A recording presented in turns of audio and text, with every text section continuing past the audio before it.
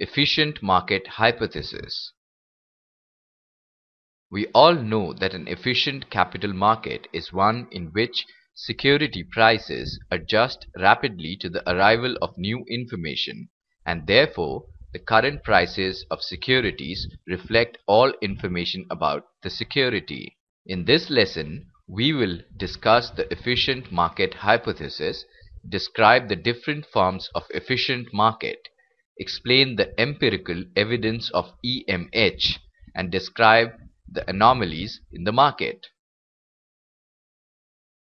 After going through this presentation, you should be able to define efficient market, describe the different forms of efficient market, explain the benefits of efficient market, analyze the evidence for market efficiency, understanding the testing market efficiency, describe the anomalies in the market.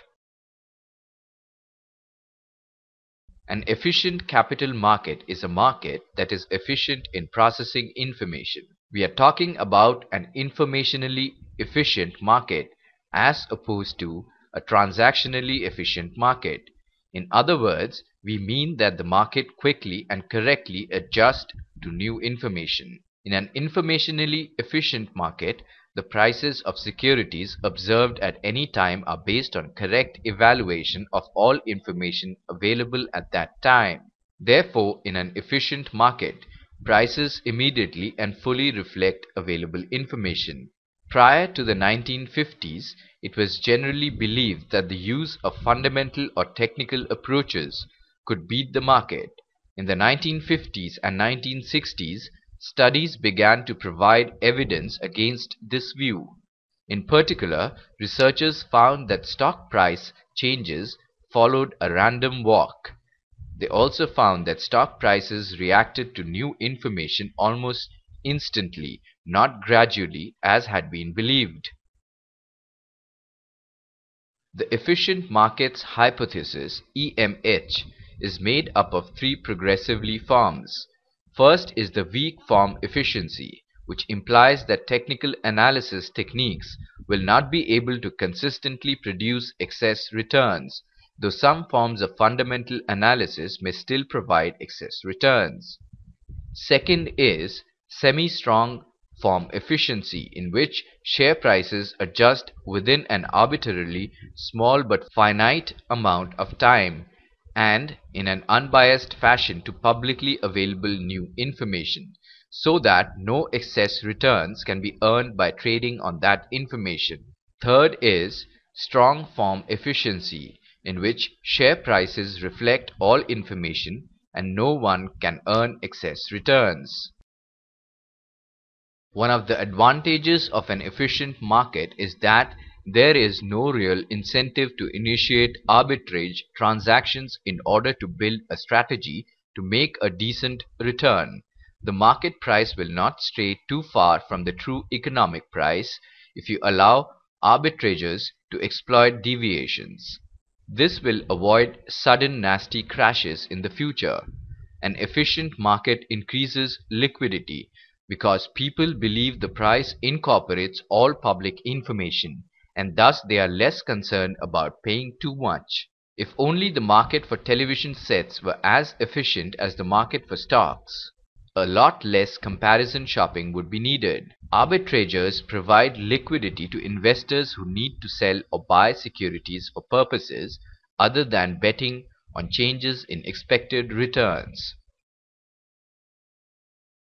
A simple test for strong form efficiency is based upon price changes close to an event. The first evidence is that is stock market semi-strong form efficient? The most obvious indication that the market is not always and everywhere semi-strong form efficient is that money managers frequently use public information to take position in stock.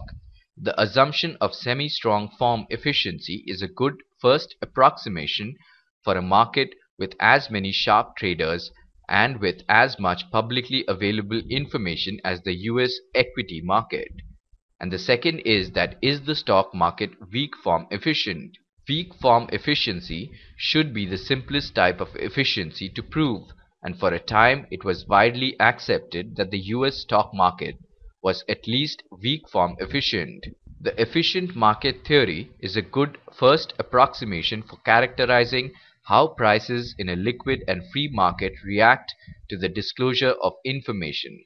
The fact that information is impounded quickly in stock prices and that windows of investment opportunity are fleeting is one of the best arguments for keeping the markets free of excessive trading costs and for removing the penalties for honest speculation. Speculators keep market prices close to economic values.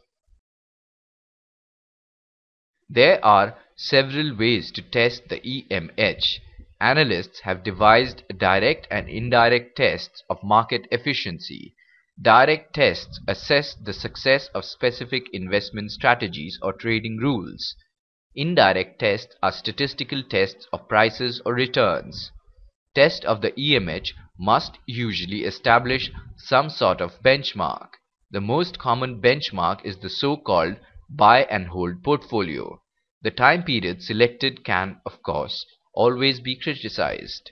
A trading rule partisan may respond to a conclusion that the rule did not work by saying, "Of course, my trading rule didn't work over that period." Suppose that someone discovered an investment strategy that really worked and made a lot of money. Empirical tests complement the theoretical methods. They can be adapted to a broader class of simulation problems. One aim of this thesis is to encourage users of PRNs to build their own tests. The anomalies in market are: first is firm size effect. Beginning in the early 1980s, a number of studies found that the stocks of small firms typically outperforming on a risk-adjusted basis the stocks of large firms. This is even true among the large capitalization stocks within the S&P 500. The smaller, but still large, stocks tend to outperform the really large ones. Next is January effect. Stock returns appear to be higher in January than in other months of the year. This may be related to the size effect, since it is mostly small firms that outperform in January. It may also be related to end-of-year tax selling. It has been found that portfolios of low P by E stocks generally outperform portfolios of high P by E stocks. This may be related to the size effect, since there is a high correlation between the stock price and the P by E. It may be that buying low P by E stocks is essentially the same as buying small company stocks. Based on daily stock prices from 1963 to 1985, Chaim found that returns on higher on Fridays and lower on Mondays than should be expected. This is partly due to the fact that Monday returns actually reflect the entire Friday close to Monday close time period, weekend plus Monday, rather than just one day. Now let us check if we have understood the various concepts discussed in this lesson clearly. The weak form EMH asserts that security prices adjust rapidly to the release of all public information. That is, current security prices fully reflect all public information. Right or wrong? Wrong. The semi-strong EMH contends that stock prices fully reflect all information from public and private sources. Right or wrong? Wrong. An efficient capital market is one in which security prices adjust rapidly to the arrival of new information, and therefore the current prices of securities reflect all information about the security. Right or wrong? Right. Before we end, let us briefly revise what we have studied so far. In an active market that includes many well-informed and intelligent investors, securities will be appropriately priced and reflect all available information. If a market is efficient, no information or analysis can be expected to result in outperformance of an appropriate benchmark. Pharma divided the overall efficient market hypothesis EMH and the empirical tests of the hypothesis into three sub-hypotheses depending on the information set. An investor can add leverage to the portfolio by borrowing the risk-free asset. The addition of the risk-free asset allows for a position in the region above the efficient frontier. A market portfolio is a portfolio consisting of a weighted sum of every asset in the market, with weights in the proportions that they exist in the market. Efficient capital market is a capital market in which security prices adjust rapidly to the arrival of new information, and therefore the current prices of securities reflect all information about the security. Efficient market hypothesis asserts that financial markets are informationally efficient. Strong form efficiency states that everything you need to know about the company is reflected in its current price, because it's what the market has dictated. Semi-strong form efficiency asserts that security prices adjust rapidly to the release of all public information.